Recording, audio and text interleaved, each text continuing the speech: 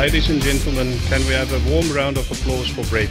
If one of you just use one of these elements today in your life, you will see a significant difference. If you use all 7, I can assure you that you will conquer your dreams and your heart's desires. Create everything, your whole life, according to what really makes your soul smile. From when you wake up until you go to sleep. And if you can create that perfect context and live into that, well, then your soul will smile with everything that you enjoy. The thing is here, is that once you create your life as a masterpiece from your word versus your thinking and feeling,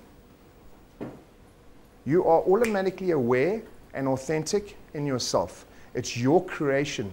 You're not in reaction to what you've got to do. It's essential that you focus on gratitude because that is what you attract in life. What are you focusing on? What you have or what you don't have?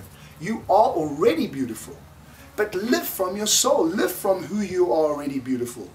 You have it in you. So maybe what you're ultimately seeking through work, through relationships, through everything, what you're ultimately seeking for is actually seeking you. If love is the ultimate success, would you realign your life? Would you build a masterpiece? And would you conquer anything that you would like to conquer using these principles? Thank you very much. 3, 2, 1.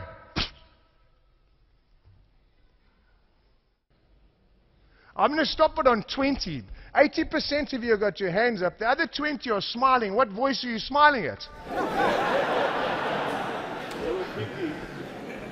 So what voice got you here if you're not in control of that voice?